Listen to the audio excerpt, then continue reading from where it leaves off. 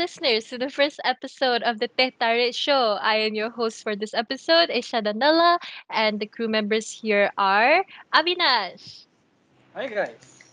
Edwin, Hello. and G. Hello. All right, so for today's episode, I think it's an episode that's pretty relatable to students in schools and universities out here right now.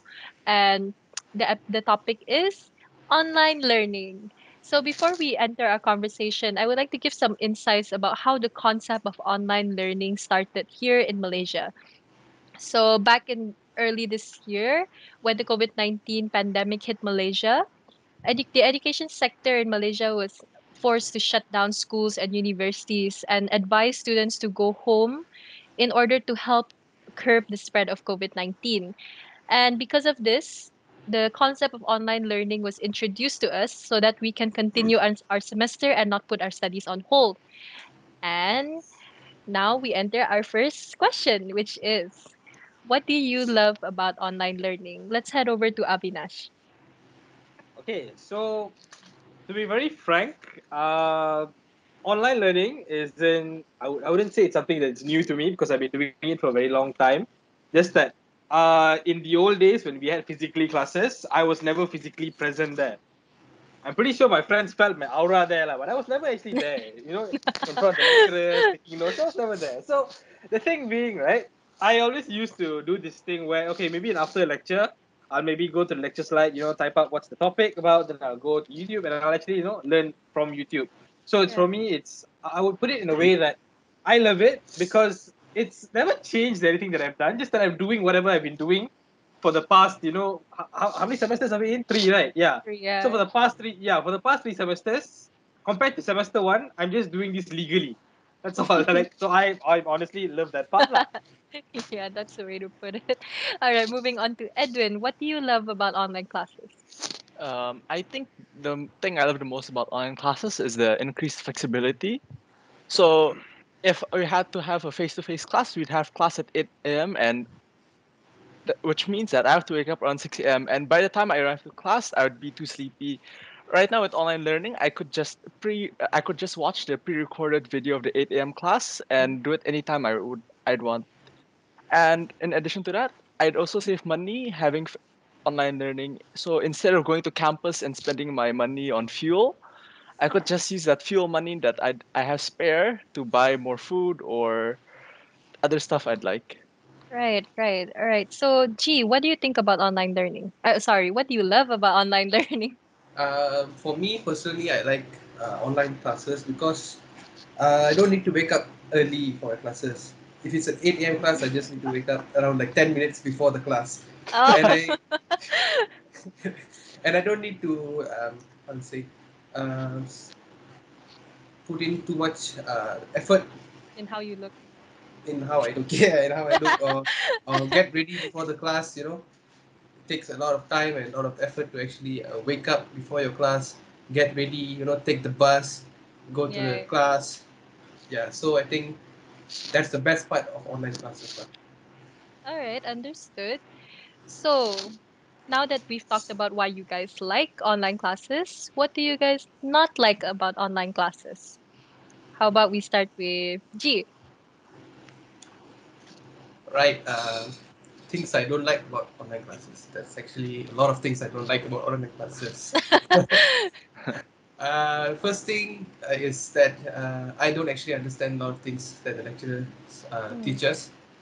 Um, I mean, it's the same thing that they teach us in physical class, but then we cannot actually ask them questions all the time. Like physical class, you yeah, can just go and meet them and ask questions, yeah, yeah, face to that's true. face. And when we are online, it's a bit hard because we need to email them or message them, and we need to wait for the reply. And Mm, we understand that they're also busy at yeah, home. And the second thing that I don't like is there's just way too many assignments, all right. and I think it takes up too much time trying to finish the assignment, and we don't actually have enough time to study and That's right. understand the material. So yeah, that's two things I don't like about online classes. All right. Now that we've heard G's part, how about we move on to Avinash? Yeah, I think I'd have to agree on G on the assignments part lah. So yeah, so for assignments, right? Because the way that we do things have already changed, in a sense that we used to be physical, now we are all 100% virtual. The way our assignments are carried is a lot of things have already changed lah. Like for instance, all of us know that every single week we have trouble finishing our lab, right? Yeah, Yeah. yeah. Yep, can So the agree. thing being, Takes too like much time. your lab sessions are only supposed to be what, 3 hours a week at Yeah. max. Yeah, Yes. and we finish our lab report in the session and we Yeah. submit it before we go back. So we only spend a total of, I would say, what, 3 hours lah, three Yeah. hours on the particular lab. But because of online learning, we now have to run a simulation, and we sometimes don't get assistance, which Yeah. is very painful in the sense that it takes a lot of time. And Mm. instead of having to spend what, 3 hours on a lab, we actually spend what, 8, 9, 10, sometimes maybe A half a lot of day. hours. Yeah, so it's a lot of The hours. whole So in week. the The sense whole that week. The whole week. it actually, even though Yeah, we have that's more true. time, but there are few things that take up our time that we have. Mm, that's That's right. just among one of the entire long list that I have, lah. I think maybe we'll move into, Edwin. Yeah, Edwin. Let's hear what you think about what do you not like about online classes? So I completely agree with what Avinash had to say about the laboratory.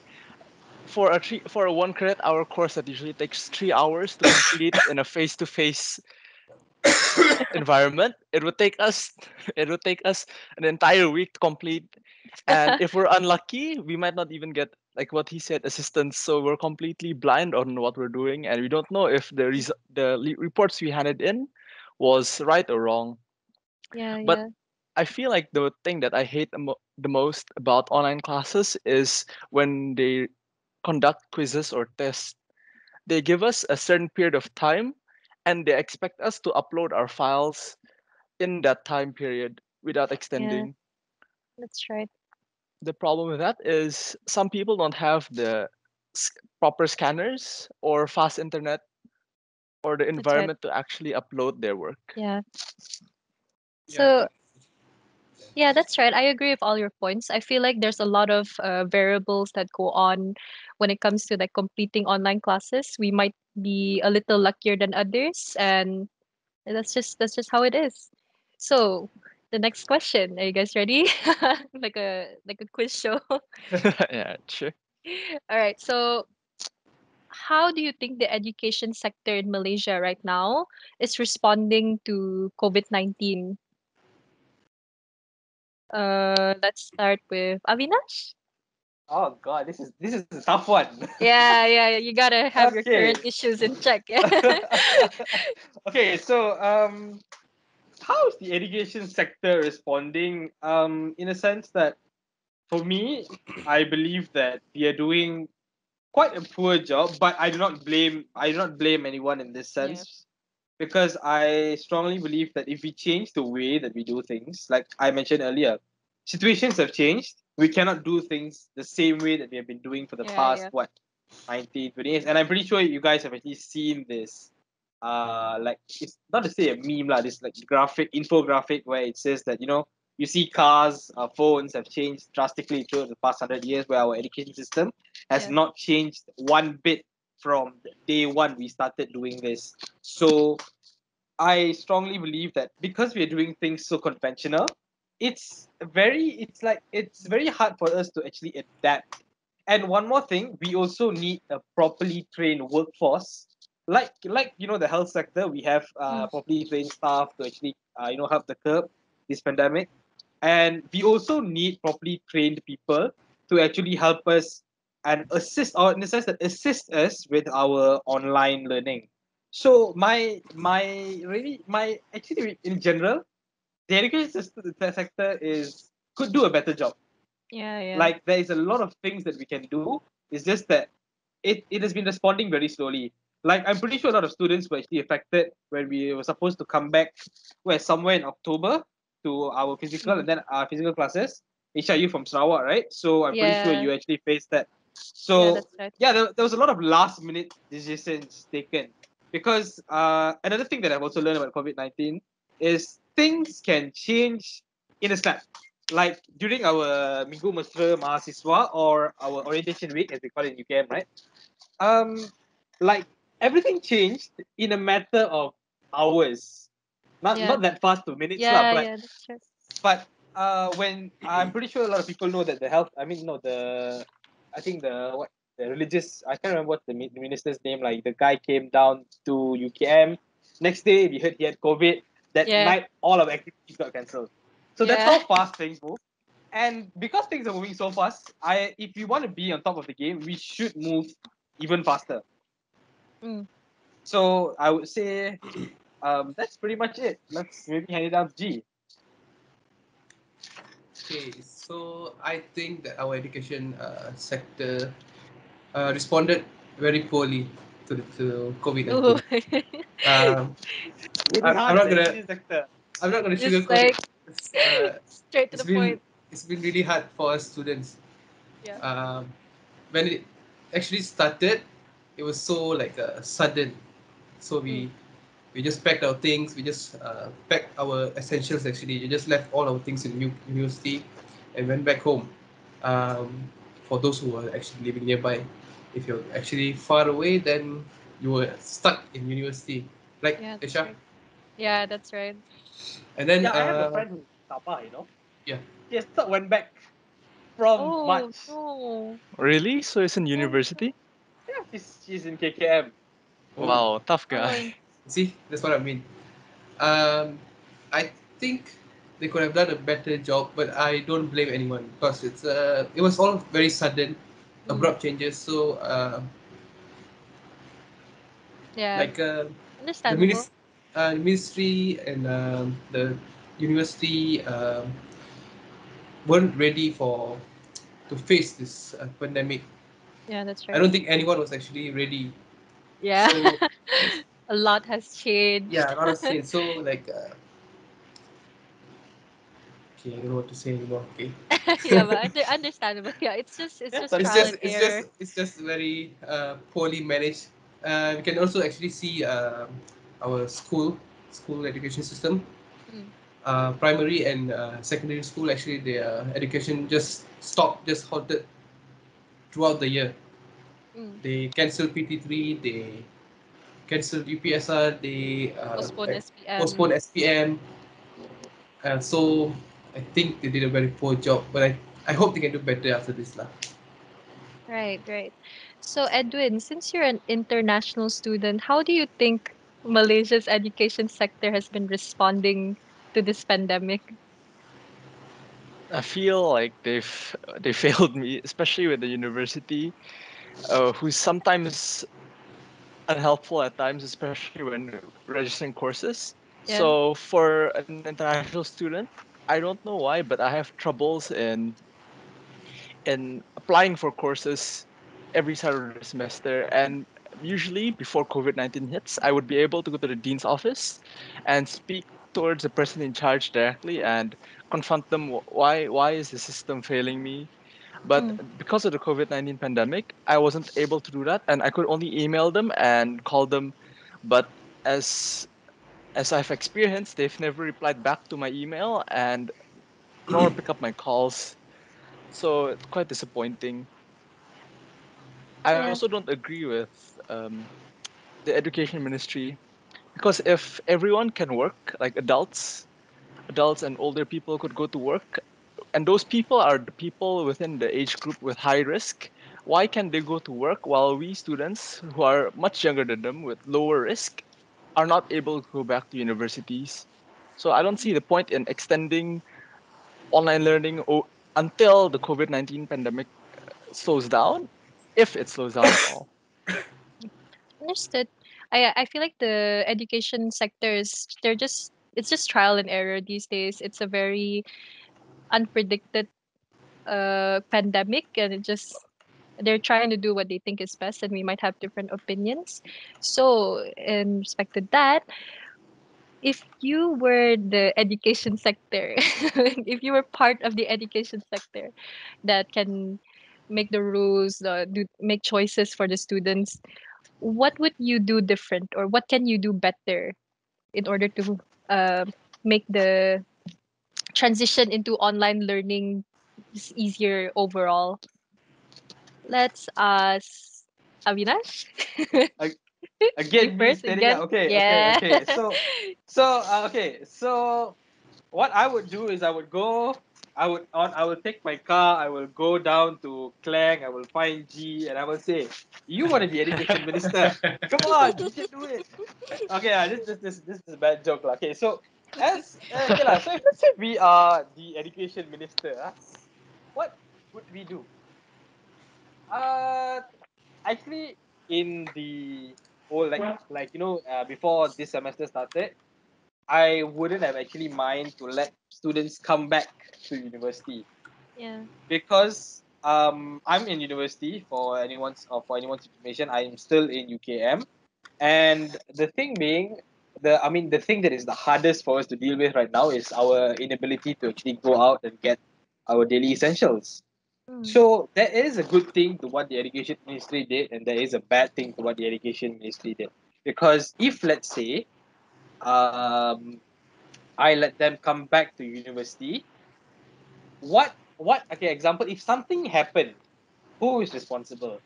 So, Yeah. like, I think G also kind of touched the surface on this, like they're not doing a good job and all that. But whatever decision we take, we have to be held responsible for what we do. So if, let's say, something bad happens, that responsibility falls on our head, and we have to bear the consequences. And right now, a lot of people do not want to bear the consequence of a bad decision, Yeah. because, but if you think about it, right, we will actually have like two sides. So we have decision A and decision B. So even if we choose one decision, we will never know how the other decision, played out.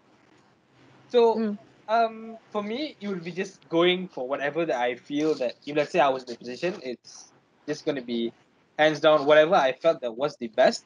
But I still believe that we could have brought back the students. But the thing being, because in Selangor our cases are rising, Yeah. and quite an unprecedented rate, to be very honest. So the thing is, I find it very hard for us to go out to get things and all that. So just Yeah. imagine Yeah. they're trying to control, like, an entire, what, a few thousand, like maybe what, 6, 7, 8,000 people in university from not going out. Yeah. First That's of right. all, we need to be able to supply the necessary things for them. That's the That's right. first thing. Secondly, all of us are UCAM students, you know how bad the UCAM Wi-Fi is. Yeah.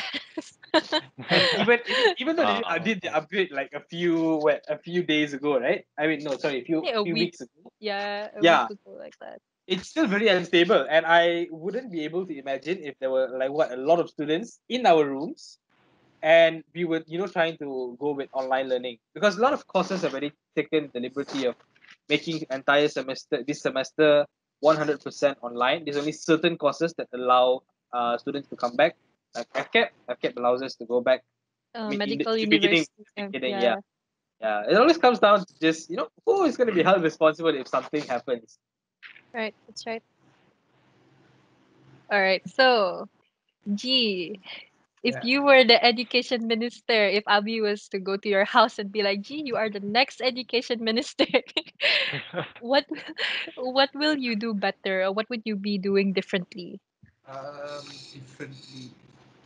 don't let me down, G.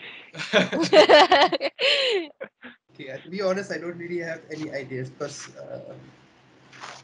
like I said, it's very sudden changes, right? Yeah. Yeah. But I think when they said that we can go back to university for our third semester, Mm. they should have just let us be in campus and not like actually change it, change the Yeah. decision on that day itself. Because Yeah. a lot That's of right. the students actually went back already, Yeah. and half, like almost all of them were already on their way back. And Mm. that Yep.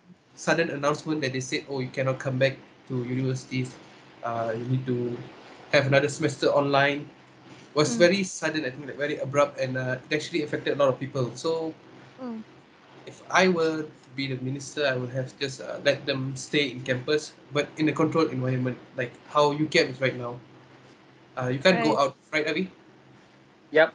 I Yeah. will stuck So in my room. yeah, if they were stuck in like in campus, I would actually get them get the university to actually supply them with their like daily supplies like food, Mm, uh, toiletries, yeah, and if they understand. want like any how to say uh, data for their online classes, because Yeah, like that's Avi right. said, UKM Wi-Fi is not so stable, Right, right. and I think most universities don't have stable Wi-Fi. I think so. I Um, I think so. yeah. Most So public universities. Yeah. actually, um, there is one good thing actually that the minister did. That was the Yes 4G thing that Yes. they Yeah, Right, that was right. awesome. Yeah, that they yeah, gave yeah, yeah. that they phone. gave away the free SIM cards, And the the free free data, phones. and the free phones. Yeah. So I think okay, that's a Display of what the one. phone looks Oh, like. there it is. Yeah, Oh that's wow. that is Proud owner. actually one good thing that they actually did. Yeah, take back my comment just now. Wow. There are a few good things that they did. Also, you can also actually supply food for a few Mm, weeks, right, Abi? If I'm not mistaken. Yeah. Yeah. Not So only food, there was a lot of like help services. Like mm, we had free masks. To be honest, very very unnecessary, but we had a lot of masks. I have like what three reusable masks with me. And then sometimes they send in food supplies, but they've already kind of stopped it for I'm not sure what reason, but that's basically what help they get lah. okay. yeah. So also I would actually give them like financial help for those who are Mm. stuck in campus, Yeah, which yes. which they Avinash actually is agreeing. which they actually did I wonder why. in semester two. I think it Yeah. was 200 rupees, right? 200, but I don't think that was Right. actually enough. So I would add more. Maybe 500 would be okay, right, Avi? Oh. What Yep. a big budget. Yeah, so that's the things that I would change. All right. Thank you, G. So, Edwin, if you were by some miracle to become the education minister of Malaysia, First No offense, international bro. yeah, education first minister. international education minister of Malaysia, um, what would you do differently? I think the first thing I would do is to actually get on the ground and see the situation in the universities. Because Mm, as of right now, I feel like what the policy they implied is a blanket policy. So it doesn't matter what course you're taking, you have to follow their SOP. mm, And like other blanket policies, there's positives and negatives. The negatives are courses that has practicals like medical, or for our course we have laboratory, we couldn't actually experience the first hand experience of how to actually build a circuit.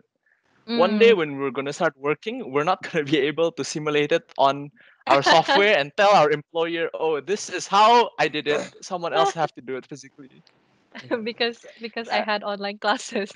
Yeah, Yeah. because I had online classes. Yeah, And secondly, I feel like they should give discounts to the students due to online learning.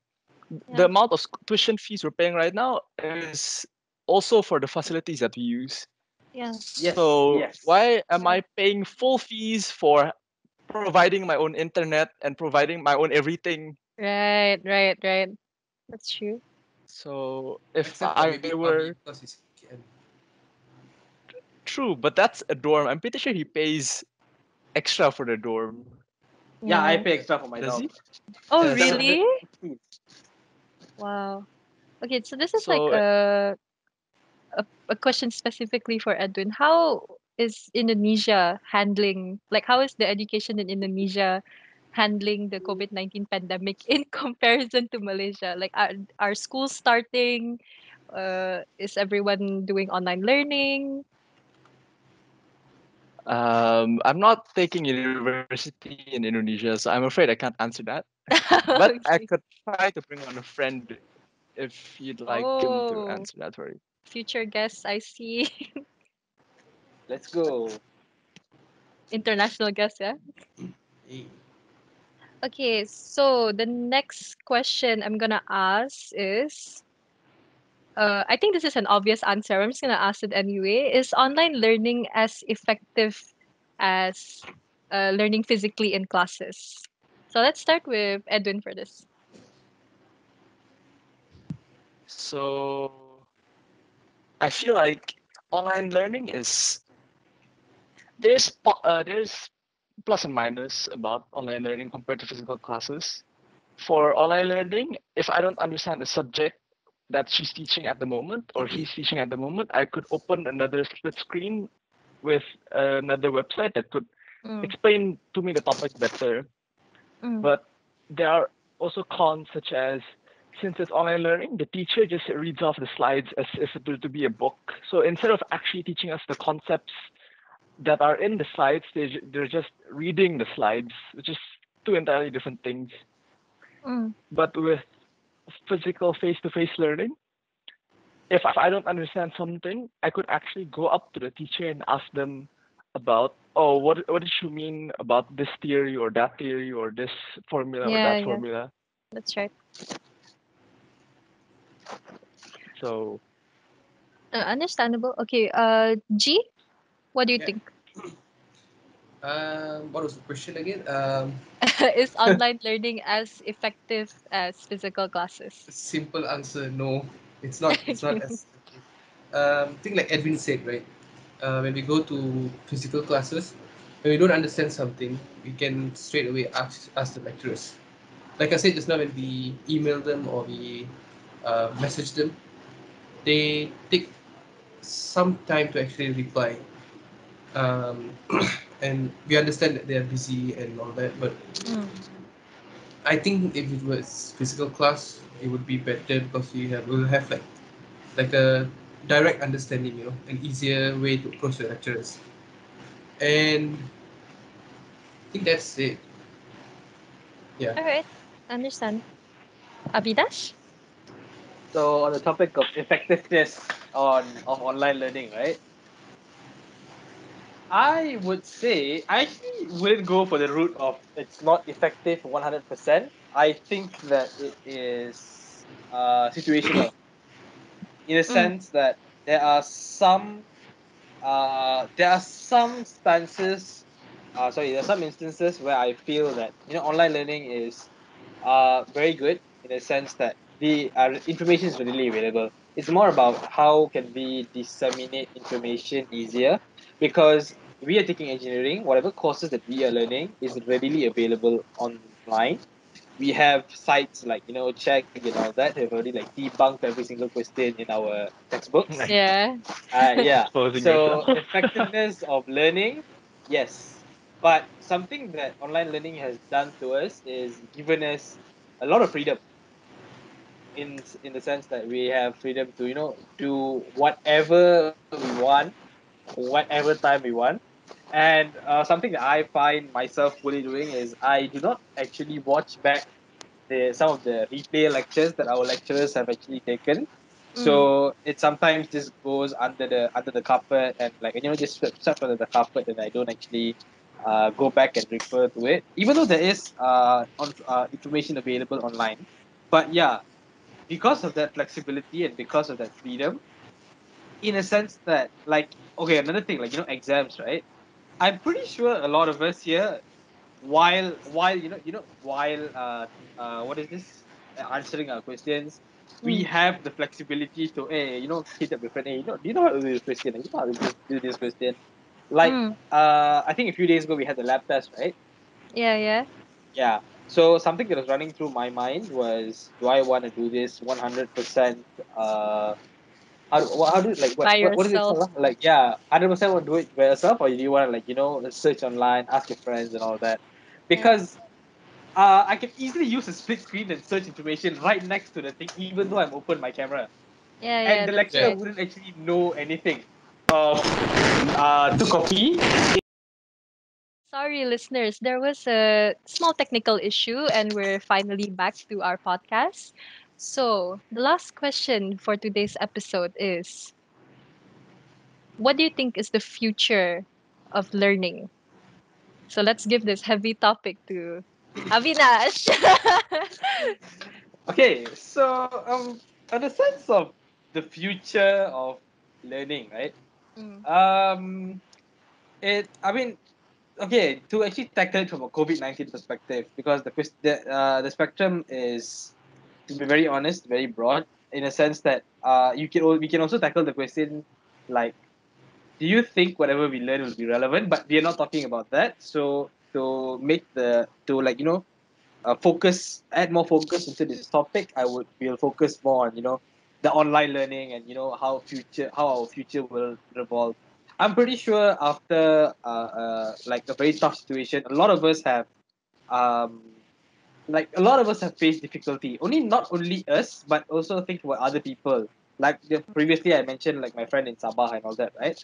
And some of the rural areas and all that. I would actually say it's a nation's wake up call to actually let's move forward and upgrade the technology to make sure like our entire nation has proper Yeah. connectivity. That's number one, Yeah. Yeah. because the reason why we are suffering so much is because we were never prepared in the first place for Mm. this pandemic, in the sense that everything that we do, because everything that we do has drastically changed, and the most powerful thing that is able to connect us is the internet.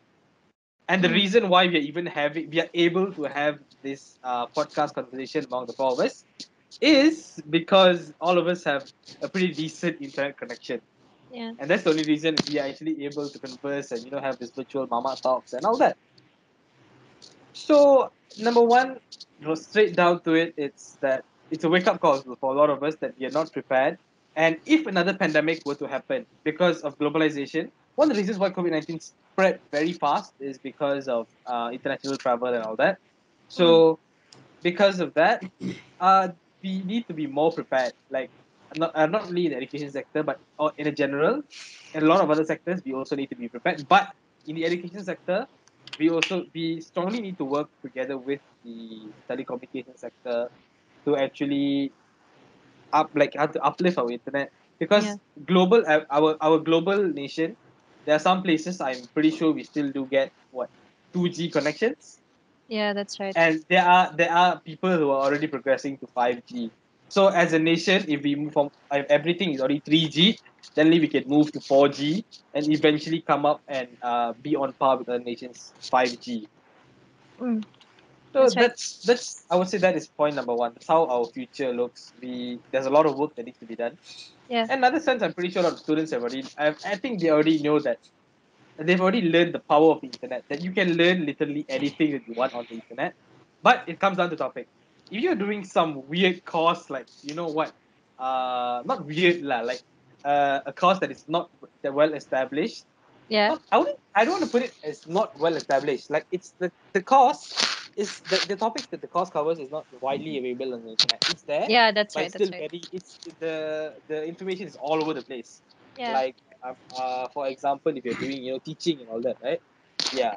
So in the sense that majority of people would have already known that we can learn a lot of things online, but there are still Mm. some things that we need to attend to do it physically and all that. But we can actually change the way that we do things lah. Like we can send in like lab kits to the house. That Mm. would be cool. So there is a lot of different things that things can be done. But generally, it's a wake up call for the entire nation. All right. Good point, Avi. Good point. So moving on to Edwin, what do you think is the future of learning or education?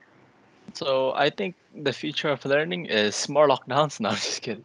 Um, uh, I feel like the future of education is what it should be, at least, is physical classes. The physical classes should be classes that are like laboratory, where you are hands-on practical Mm. experience. Mm. I feel like those classes should be mandatory as physical classes, as simulations cannot justify how it's supposed to be done in real life. Yeah. But Yes. for other classes like analog electronics or theoretical classes, Theoretical class. Yeah. I think they should be online, because there's absolutely no difference for me to attend class in person as me attending classes online. But I still think that exams should be face to face, Mm. Yeah. Yeah. Yeah. Yeah.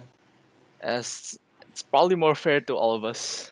Yeah. And to the lectures as Very well. true. Very That's true. true. That's true. Right? All So right. that's what I think. So G, as future education minister of Malaysia, what is the future of learning? Okay, so I think the future of learning is that we are moving towards fully digital or fully online right now.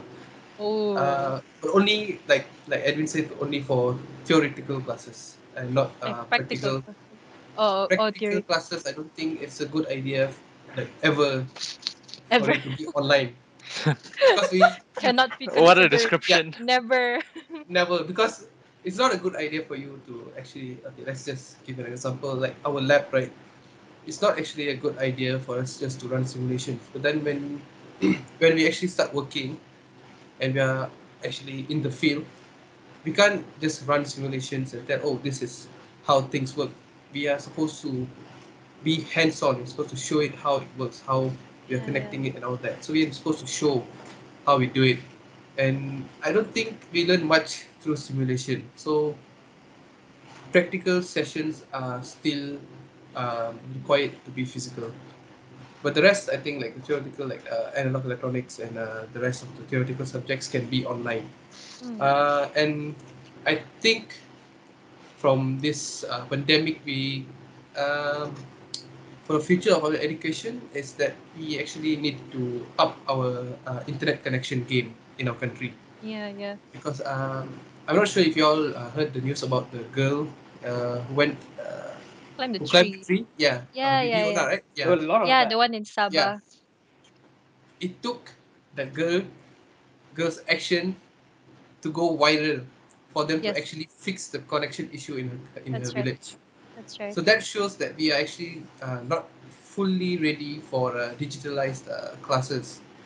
So I Mm, think that's like Avi said, it's a wake up call for our country to actually up their internet connection game mm. for the future of education. So I think that's how our future looks for now. All right. Good talk. That was really good talk. I think if I was to conclude, it would be just online learning. A lot of pros, a lot of cons, but I think it's a struggle for everyone, student and lecturer wise, on how to handle this change and how we learn, how we study. And yeah, what for the last question, what you guys said was right. Since we are moving into a more advanced technological era, this is like a wake up call for Malaysia to just provide better internet connection like nationwide, especially in East Malaysia, Sarawak and Sabah. So I feel like we had really good talk. Yeah. Yeah. Yeah, it was good hearing all everyone's opinions about it, and I hope our listeners can relate. And also, if you have any opinions about this topic, or if you feel like you want to guest on this podcast in the next episode or the next few weeks, then just like leave a comment below, or you can hit G up in his DMs because he's still single, even though he's not blonde. So this is your host for today, signing out. This is the Tarik Show. Goodbye. Uh,